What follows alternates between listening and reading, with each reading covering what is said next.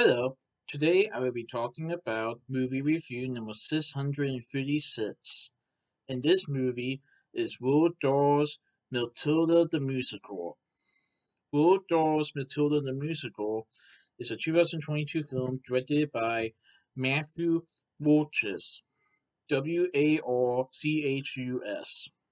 This is from Netflix Films, Sony Pictures, TriStar Pictures, Working Title Films, and the Roald Dahl Story Company that I saw on December 10th, 2022 at Cinemark Florence 14 in Florence, Kentucky. First movie to see at Florence, Kentucky movie theater. Wow. So, this is based on Roald Dahl's story Matilda. Matilda is an extraordinary girl that is armed with a sharp mind and also a vivid imagination, who dares to take the stand against her oppressive parents and head teacher to change her story with miraculous results. So, you guys probably remember there was a Matilda adaptation in 1996. I think it was 1996, yeah. Now they're making another Matilda adaptation, but this time it's a musical. Roald Dahl's Matilda the Musical. And this is based on an adaptation of the Tony and Olivier award-winning musical. Matilda tells the story of an extraordinary girl who is armed with a sharp mind and a vivid imagination, and she reads a lot of books. Matilda Moonwood, who is played by Aisha Ware on the film, is a little girl with big curiosity, a sharp mind, and a vivid imagination. But she has the worst parents in the world. Her parents are played by Stephen Graham and Andrea Riseborough. While her parents content themselves with trashy TV and dodgy money-making schemes, Matilda loves to lose herself in the pages of her beloved books. Where they are wild, selfish, and unkind, she is just a private observer, thinking up small and cheeky acts of rebellion and revenge. Meeting her inspirational teacher, Miss Honey, who is played by Lashana Lynch, Matilda is encouraged and begins conjuring her own fantastical tales. Incited to attend Crunching Hall, Matilda is surprised to find the school is an ominous and oppressive place led by the huge and villainous Miss Trunchbull, who is played by Emma Thompson. Emma really did this well. She played Miss Trunchbull really well.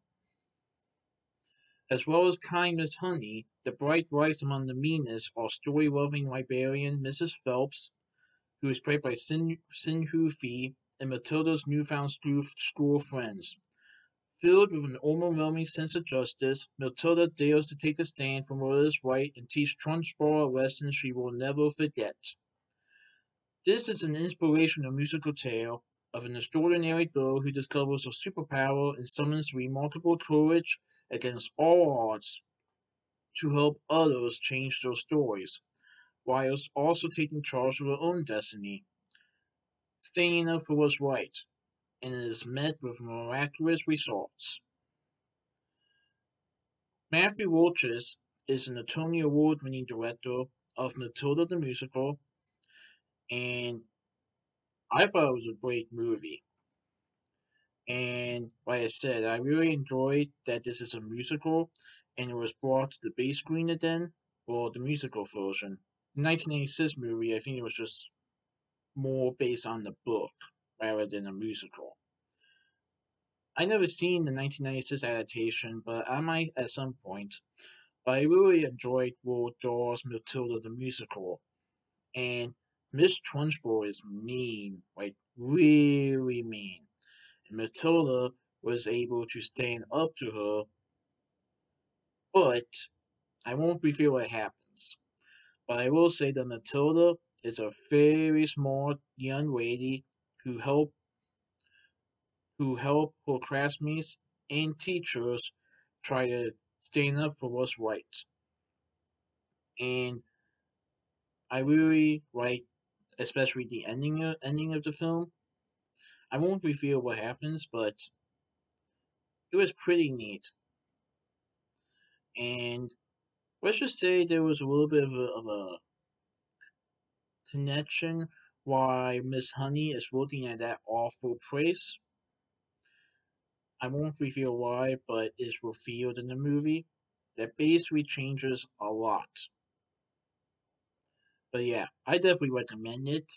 And I believe that the movie, when I saw this movie, it wasn't on Netflix yet. Oh yeah, it's gonna be on Netflix Christmas Day, so you guys are gonna enjoy it.